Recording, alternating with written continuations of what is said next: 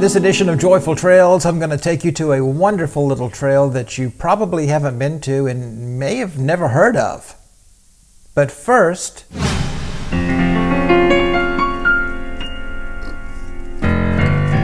MacDonald had a farm, E-I-E-I-O, and on that farm he had some cows, E-I-E-I-O, with a moo here and a moo there, here a moo, there a moo, everywhere a moo moo. Old MacDonald had a farm, E-I-E-I-O.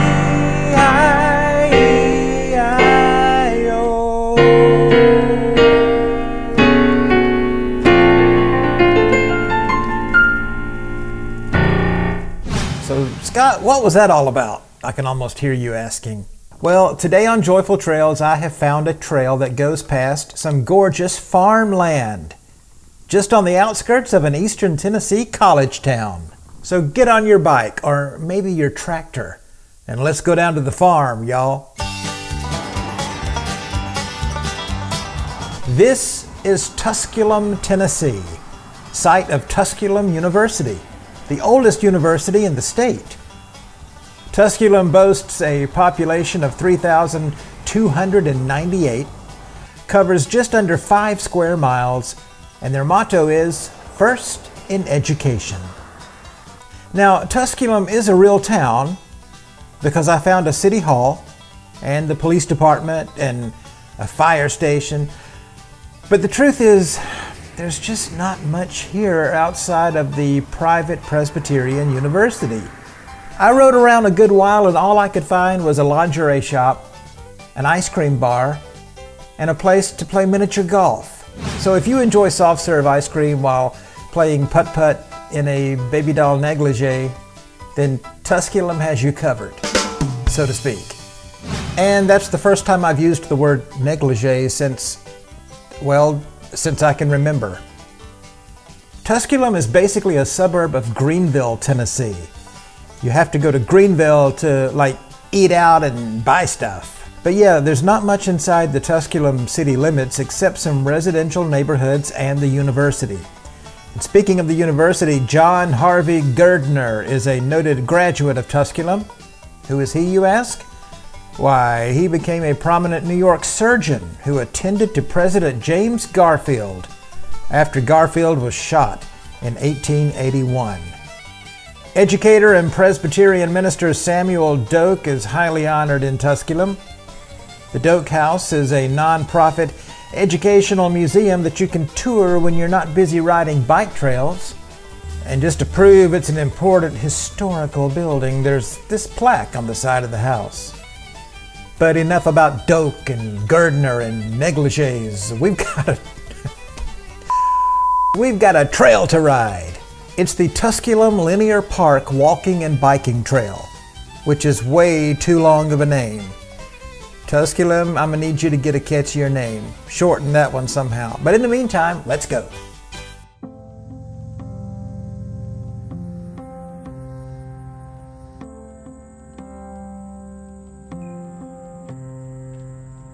We were catching the light from the window. Looking up, you were driving slow.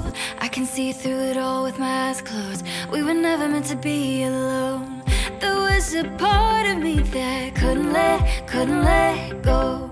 Needed remembering I'm not on my own. I'll go where you go. Knocks on my window. Let's keep it simple. I'll go where you go.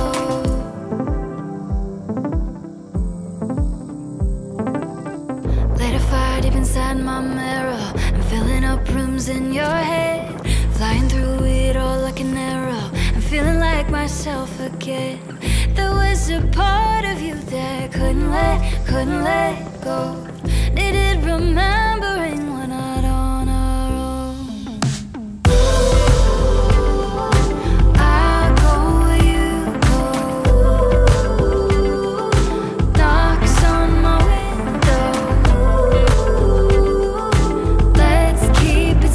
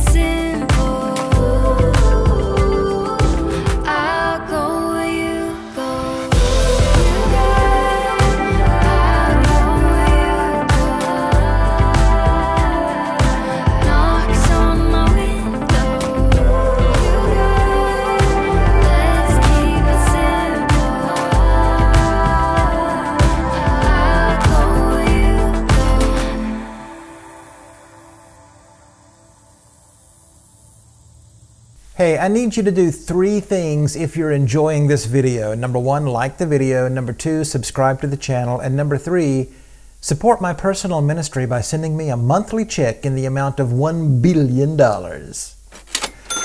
I'm only kidding about the $1 billion, but do like and subscribe. As I'm recording this, we recently passed 900 subscribers. Less than 100 to go until I get filthy rich from this YouTube channel.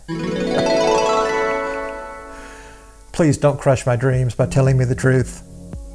Now let's take a closer look at this trail. It was a blind date for me. I had never laid eyes on it before.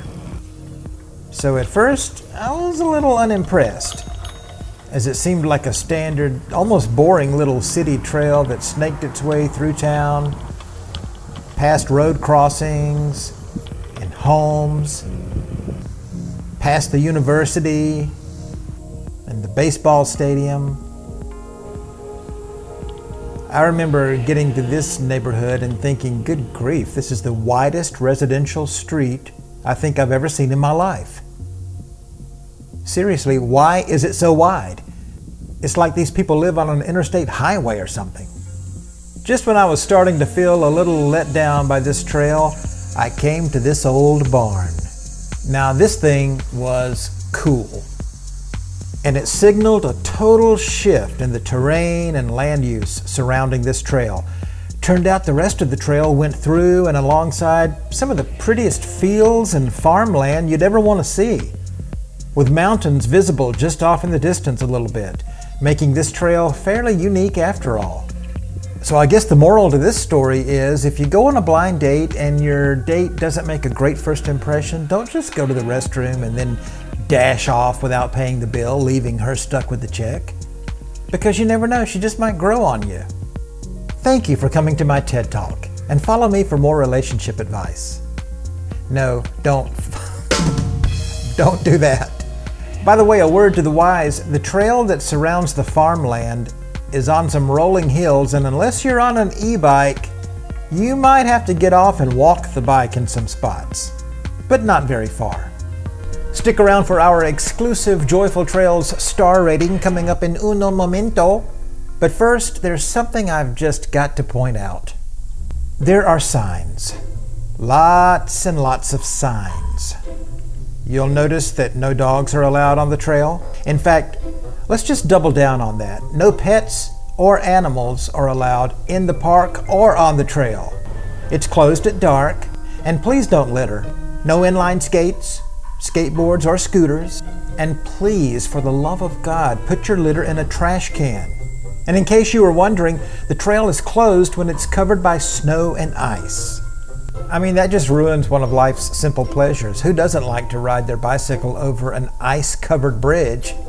Oh, you know what? You can bring your dog out to this section of the trail, but only this section, and only if the dog is vaccinated and under control. And if things go south, you might be fined. Somebody in Tusculum, Tennessee is addicted to signs. Maybe they could find a nice sign rehab center in Florida or something. Go there and get sober. I'm just saying, too many rules and too many signs for me. But yeah, maybe that's just me. By the way, no dogs beyond this point, please. Like a lot of other trails, this trail does suffer from the old tree root bug, causing the trail surface to be exceptionally bumpy in spots. But overall, it seems to be really well maintained. So what's the verdict? Why should you make the trip to Tusculum, Tennessee? Well, the in-town portion of the trail is fairly common stuff. But we do like the bridge and the switchbacks that take cyclists over the highway. And we love the experience of riding past all those fields and the farmland on the outskirts of town. 3 stars for the Tusculum Linear Park Walking and Biking Trail in Tusculum, Tennessee. Now, if we can please get the sign maker to put his tools down and just chill. By the way, on my way back to South Carolina, I pulled off on one of those good old-fashioned scenic overlooks to enjoy the view. Thought I'd share it with you on our way out today. See you next time.